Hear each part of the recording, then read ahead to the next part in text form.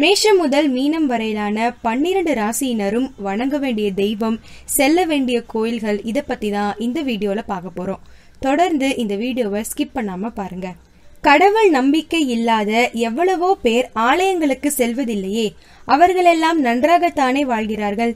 நாம் மட்டும் எதற்காக கோயிலுக்கு செல்ல வேண்டும்? இப்போதெல்லாம் பெரும்பாலான இளைஞர்கள் மற்றும் இளம் பெண்களின் மனதில் இப்படி ஒரு கேள்வி எழுவதை தவிர்க்க முடிவதில்லை. ஆலயம் அமைக்கப்பட்டதன் பின்னணியில் உள்ள விஞ்ஞானத்தை அறிந்து கொண்டால் இந்த கேள்வி இன்றைய தலைமுறையினரின் நெஞ்சிலிருந்து மறைந்துவிடும். அதன் பின்னர் அவர்களும் தவறாமல் ஆலயத்துக்கு செல்ல தொடங்கிவிடுவார்கள். நம் நாட்டில் பல்லாயிரக்கணக்கான ஆலயங்கள் உள்ளன. அவற்றுள் ஆகம விதிப்படி அமைந்துள்ள ஆலயங்கள் பூமியின் காந்த சக்தி அலைகள் தீவிரமாக அடர்ந்து பாயும் இடங்களில் எழுப்பப்பட்டிருக்கின்றன. பழைமையான ஆலயங்கள் அனைத்தும் ஆகம விதிப்படித்தான் அமைக்கப்பட்டுள்ளன. புகழ்பெற்ற திருப்பதி வெங்கடாஜலபதி ஆலயம், பழனி தண்டாயுதபாணி ஆலயம் போன்ற பல ஆலயங்கள் மலை உச்சிகளிலும், புகழ்பெற்ற அகோபிலம் நவநரசிம்மர் ஆலயங்கள், வெள்ளியங்கிரி சிவ ஆலயம், நைமிசரண்யம் நாராயணர் ஆலயம் போன்ற பல ஆலயங்கள் காடுகளிலும் அமைந்திருப்பது இந்த காரணத்தால்தான். வட மற்றும் தென் துருவங்கள் எப்போதும் ஒன்றை ஒன்று ஈர்த்து கொண்டிருக்கின்றன. இதனால் உருவாகும் காந்த மற்றும் மின் அலைகளிலிருந்து பாசிட்டிவ் எனர்ஜி என்று ஆங்கிலத்தில் சொல்லப்படும் ஆக்க சக்தி வெளியாகிறது. இந்த பாசிட்டிவ் எனர்ஜி மிக அதிகமாக நிலவும் இடங்களை கண்டறிந்து அந்தந்த இடங்களில் கடவுள் சிலையை பிரதிஷ்டை செய்து அந்த இடத்தையே கர்ப்ப கிரகமாக, அதாவது மைய கருவறையாக கொண்டு அதை சுற்றி ஆலயங்கள் எழுப்பப்பட்டன. மேலும் இந்த ஆலயங்களில் வேத ஸ்லோகங்கள் பொறிக்கப்பட்ட செப்பு தகடுகள் கருவறையின் மூலவர் சிலைக்கு கீழே புதைக்கப்பட்டுள்ள செய்தி பலருக்கும் தெரிந்திருக்கும். இது எதற்காக? இந்த செப்பு தகடுகள் பூமியின் காந்த அலைகளை உள்வாங்கி பின்னர் அந்த அலைகளை சுற்றியுள்ள பகுதிகளில் பரப்பும் திறன் பெற்றவை. இந்த அலைக்கற்றைகள் கோயிலுக்கு சென்று மூலவரை வலப்புறமாக வலம் வருபவர் மீது படிந்து அவரது உடலிலும் ஊடுருவுகின்றன. தவறாமல் கோயிலுக்கு செல்பவர்களின் உடல்கள் இந்த ஆக்க சக்தியை உள்வாங்கிக் கொள்ளும் தன்மையை பெறுகிறது. நாம் ஆரோக்கியமாக வாழ இந்த பாசிட்டிவ் எனர்ஜி தேவை என்பது அறிவியல் உண்மை. மேலும் கருவறை ஒரு பக்கம் மட்டுமே திறந்து மற்ற 3 பக்கங்களிலும் மூடப்பட்டு உள்ளது. இது அங்கு நிலவும் அனைத்து சக்திகளின் தாக்கத்தை பெரிதும் அதிகரிக்கிறது. கர்ப்ப கிரகத்தில் ஏற்றப்படும் தீபம் பஞ்சபூதங்களில் ஒன்றான அக்னி சக்தியை பரப்புவதுடன் அர்ச்சகர்கள் பூஜை செய்வதற்கு தேவையான ஒளியையும் தருகிறது. ஆலயங்களில் எழுப்பப்படும் மணியோசையும் ஓதப்படும் பிரார்த்தனை மந்திரங்களின் ஒளி அதிர்வலைகளும் பக்தர்களின் மனதை அலைப்பாயாமல் தடுத்து அவர்களின் முழு கவனத்தையும் மூலவரின் பால் ஈர்க்கின்றன. இந்த சூழ்நிலையில் மனதில் நிலவும் தனிப்பட்ட பிரச்சனைகள் மறைந்து போகின்றன. மன அழுத்தமும் குறைகிறது. சுவாமிக்கு சூட்டப்படும் மலர்களின் நறுமணமும் ஆராதனையின் போது எரியும் கற்பூரத்திலிருந்து வெளிப்படும் நறுமணமும் நமக்கு ஆனந்தத்தை அளிக்கின்றன. நமது சூட்சும உடலின் ஒளியை மேம்படுத்துகின்றன. கர்ப்ப கிரகத்தில் நிலவும் இது போன்ற பல சக்திகளின் தாக்கம் மூலவர் சிலை, செப்பு தகடுகள் மற்றும் அங்கு பயன்படுத்தப்படும் உலோக பாத்திரங்கள் போன்றவற்றிலிருந்து வெளிப்படும் பாசிட்டிவ் எனர்ஜியால் மேலும் அதிகரிக்கின்றன. பூஜைகளின் போது விக்கிரகத்தை நீராட்டி புனிதப்படுத்த உபயோகப்படுத்தப்படும் அபிஷேக தீர்த்தம் சாதாரணமான நீர் மட்டுமே அன்று. இந்த நீர் ஏலக்காய், பச்சை கற்பூரம், குங்குமப்பூ, துளசி, லவங்கம் ஆகியவை சேர்க்கப்பட்டு தயாரிக்கப்பட்ட கலவை. இந்த நீரால் விக்கிரகம் நீராட்டப்படும் போது அந்த நீர் காந்த அலைகளால் சக்தி பெற்று நோய் தீர்க்கும் மருத்துவ குணங்களை அடைகிறது. பக்தர்களுக்கு 3 உத்தரணிகள் அளவுக்கு விநியோகிக்கப்படும் இந்த தீர்த்தம் நோய் தீர்க்கும் குணமுள்ள காந்த அலைகளின் இருப்பிடமாக விளங்குகிறது. தவிர அந்த சுவையான நீரில் இருக்கும் லவங்கம் பற்களை காக்கிறது. குங்குமப்பூ, துளசி இருமல், சளி போன்றவற்றிலிருந்து காக்கிறது. ஏலக்காய், பச்சை கற்பூரம் போன்றவை வாயை தூய்மைப்படுத்தி மணக்க வைக்கின்றன. பல வகையிலும் சக்தியூட்டப்பட்டிருக்கும் இந்த தீர்த்தம் நம் இரத்தத்தை சுத்தப்படுத்தும் மருந்தாகவும் திகழ்கிறது என்பது நிரூபிக்கப்பட்ட உண்மை. எனவே இது பக்தர்களுக்கு பிரசாதமாக விநியோகிக்கப்படுகிறது. சுவாமி தீப ஆராதனையின் போது கருவறையிலிருந்து பாசிட்டிவ் எனர்ஜி சுவாமிக்கு எதிரில் இருக்கும் நம்மீது பாய்கிறது. அப்போது தெளிக்கப்படும் புனித நீரும் நமக்கு சக்தியை ஊட்டுகிறது. சில ஆலயங்களில் ஆண்கள் மேலாடை அணியக்கூடாது என்று விதிக்கப்பட்டுள்ளதும், ஆலயங்களுக்கு வரும் பெண்கள் அதிக ஆபரணங்களை அணிந்து வர வேண்டும் என கூறப்படுவதும் இதன் காரணமாகத்தான். பல்வேறு உலோகங்களிலான இந்த நகைகளின் மூலமாகத்தான் பெண்கள் ஆக்க சக்தியை ஈர்த்து பெறுகின்றனர். இந்த காரணங்களால் அன்றாடம் கோயிலுக்கு செல்வதை வழக்கமாக கொண்டிருப்பவர்களின் ஆரோக்கியம் மேம்படும். இவ்வாறு பல நோய்களை அண்டவிடாமல் தடுக்கும் காரணத்தாலேயே நாம் அனைவரையும் தவறாமல் கோயிலுக்கு சென்று கடவுளை வணங்குமாறு நம்முடைய முன்னோர்கள் கூறியிருக்கிறார்கள்.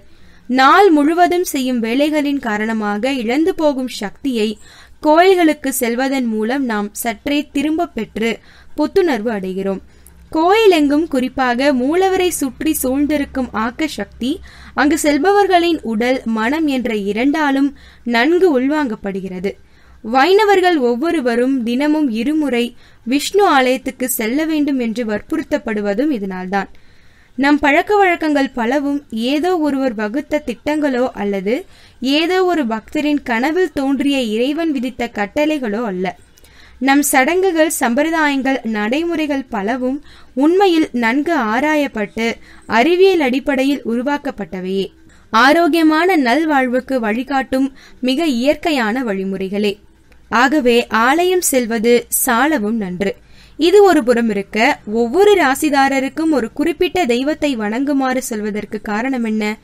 நம் வீட்டில் இருக்கும் உறவினர்கள் அனைவரும் நம் மீது அன்பு மழையை பொழியத்தான் செய்கிறார்கள், அதில் சந்தேகமில்லை. ஆனாலும் அம்மாவின் அன்பு என்பது தனி சிறப்பு வாய்ந்தது. நாம் எதிர்பார்த்தாலும் பார்க்காவிட்டாலும், அன்னையின் மீது நாம் அன்பு செலுத்தினாலும் செலுத்தாவிட்டாலும், அன்னையின் அன்பு என்பது தங்கு தடையின்றி நம் மீது பொழிந்து கொண்டே இருக்கும்.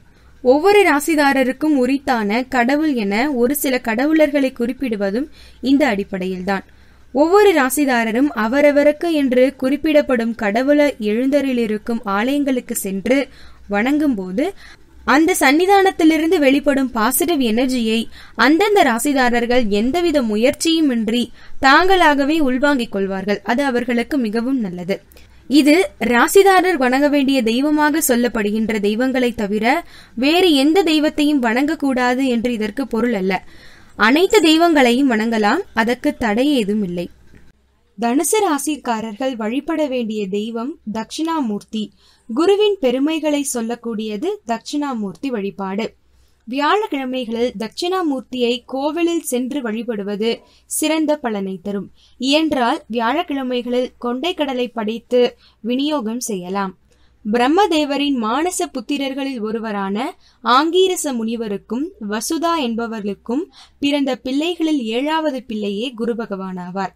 இவர் அறிவிலே மேம்பட்டவர், தேவர்களின் குருவாக திகழ்பவர், இந்திரனுக்கு அமைச்சராக இருப்பவர், சுபகிரகர், முக்குணங்களில் சாத்வீக குணமுடையவர், மஞ்சள் நிறம் உடையவர். அதனால் இவரை பொன்னன் என்றும் வியாழன் என்றும் அழைப்பார்கள். தயால சிந்தை உடையவர் தட்சிணாமூர்த்தி.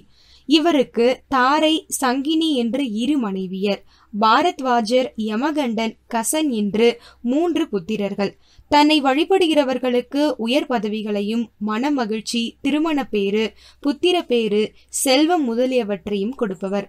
தட்சிணாமூர்த்திக்கு அர்ச்சனை செய்து வருவதாலும், மஞ்சள் கரை வஸ்திரம் உடுப்பதாலும், புஷ்பராக மணியை தரிப்பதாலும், மஞ்சள் நிற வஸ்திர தானம் செய்வதாலும், கடலை தானியத்தை தானம் செய்வதாலும், குருவார விரதம் இருப்பதாலும் குரு தோஷங்கள் நிவர்த்தியாகும். ஒவ்வொரு சிவாலயத்திலும் கருவறை பிரகாரத்தில் மூலவருக்கு இடது பக்கத்தில் தனி சந்நிதி கொண்டு எழுந்தருளியிருக்கும் தட்சிணாமூர்த்தியை தரிசிக்கலாம். இருப்பினும் தஞ்சை மாவட்டத்தில் அமைந்துள்ள நவகிரக தலங்களில் குரு பகவானின் தலமாக விளங்கும் ஆலங்குடிக்கு சென்று அங்கு எழுந்தருளியிருக்கும் தட்சிணாமூர்த்தியை வழிபடுவது அவரது பூரண அருளை பெற்றுத்தரும். காவிரி நதியின் தென்கரையிலிருந்து சற்று தொலைவில் அமைந்திருக்கும் திரு இரும்பூலை எனும் பாடல் பெற்ற தலம் பல வகைகளிலும் சிறப்புடையது. தேவர்கள் அமுதம் கடைந்த போது வெளிப்பட்ட விஷத்தினால் அவதியுற்று ஆண்டவனை வழிபட ஆழமாகிய விஷத்தை குடித்து காத்தமையால் இத்திருத்தலத்துக்கு ஆலங்குடி எனவும் இறைவனுக்கு ஆபத் சகாயர் எனவும் வழங்கப்படுகிறது. இந்த ஊரில் அரவு தீண்டி மரித்தவரில்லை. கஜமுகசுரனால் தேவர்களுக்கு நேர்ந்த இடுக்கண்களை கலைந்து காத்தமையால் இத்தல விநாயகருக்கு கலங்காமல் காத்த விநாயகர் என பெயர் உண்டாயிற்று. குரு கிரக தோஷ நிவர்த்திக்கும் இது ஒரு சிறந்த பரிகாரத்தலம். கைலாயத்தில் பார்வதி பாங்கியரோடு பந்தாடிய போது உயரே சென்ற பந்தை பிடிக்க கையை உயர தூக்கி பந்தை எதிர்பார்த்து நிற்க, வான வீதியில் சென்ற சூரியன் தன்னை நிற்கச் செல்வதாக கருதி திகைத்து தேரை நிறுத்தினான். அவன் தொழில் தடைப்பட்டது. அவனி அவதியுற்றது. அல்லலுற்றவர்கள் சிவபெருமானிடம் முறையிட்டனர். சினம் கொண்ட சிவனும் ஒரு கணமும் யோசியாமல் பார்வதிக்கு சாபமிட்டார். அந்த சாபத்தின் காரணமாக காசினியில் காசியாரண்ய தலத்தில் பார்வதி அம்மை அவதரித்தாள். இங்கு தவம் ஏற்று இறைவனை திருமணம் செய்து கொண்டாள். பார்வதி பரமேஸ்வரனும் திருமணம் நடந்த இடத்திற்கு இன்று திருமண மங்கலம் என்று பெயர் வழங்கப்படுகிறது. அன்னையின் திருமணத்துக்கு வருகை புரிந்த திருமால், பிரம்மா, லக்குமி, கருடன், அஷ்டித்திக்கு பாலகர், ஐயனார், வீரபத்திரர் முதலானோர் இத்தலத்தில் தத்தம் பெயரால் லிங்கங்கள் நிறுவி பூஜித்து வழிபட்டனர். உயரமான மதில்களால் சூழப்பெற்று 5 நிலை ராஜகோபுரத்துடன் ஆலயம் அழகாக காட்சியளிக்கிறது. கோயிலில் நுழைந்ததும் கலங்காமல் காத்த விநாயகர் தரிசனம் நல்குகிறார். அவரை வணங்கி உள்ளே நுழைந்தால் முதல் பிரகாரம். எதிரில் சுக்கிரவார அம்மன் சந்நிதி, அருகிலேயே உமையம்மை என்னும் ஏலவார் குழலி அம்மை என்றும் ஏற்றமுடன் அழைக்கப்பெறும் அன்னையின் தெற்கு நோக்கிய சந்நிதி அமைந்துள்ளது. அம்மன் சந்நிதி தனியான சுற்று பிரகாரத்துடன் உள்ளது. கர்ப்பகிரகத்தில் ஏலவாளர் குழலி அம்மை தரிசனம் நல்குகிறார். இந்த அம்பிகையே தேவர், மனிதர், அரக்கராகிய அனைவருக்கும் அன்னையாக விளங்கும் ஆதிபராசக்தி ஜெகன்மாதா. அன்னை அழகு சுந்தரியாக அற்புத ரூபிணியாக விளங்குகிறார். புவனத்துக்கே பசியாற்றும் புனிதவதி புன்னகை தவழும் இதழ்களுடன் அருள் பாலிக்கிறார். இந்த ஏலவார் குழலிக்கு நாளுக்கொரு அலங்காரம், வேலைக்கு ஒரு பூஜை, கண்மூடி வணங்கினால் உச்சி முதல் பாதம் வரை பரவசம். 2ஆம் வாயிலை கடந்து உள்ளே சென்றால் தெற்கு உட்பிரகாரத்தில் 4 சப்தலிங்கங்கள், காசி விஸ்வநாதர், விசாலாட்சி, அகத்தியர் ஆகியோர் எழுந்தருளியுள்ளனர்.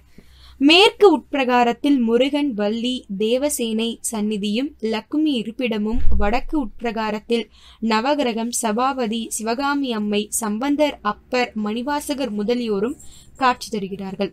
கிழக்கு உட்பிரகாரத்தில் பைரவர், சந்திரன் சந்நிதிகள் அமைந்துள்ளன. சுவாமி மகா மண்டபத்தில் நந்தி, பலிபீடம், கருவறையில் கிழக்கு நோக்கி ஆபத் சகாயரம், அர்த்த மண்டபத்தில் பள்ளி அறை சொக்கரும் போகசக்தி அம்மையும் உள்ளனர். தெற்கு கோஷ்டத்தில் இத்தலத்துக்கு சிறப்பு மூர்த்தியாக குரு தட்சிணாமூர்த்தி எழுந்தருளியிருக்கிறார்.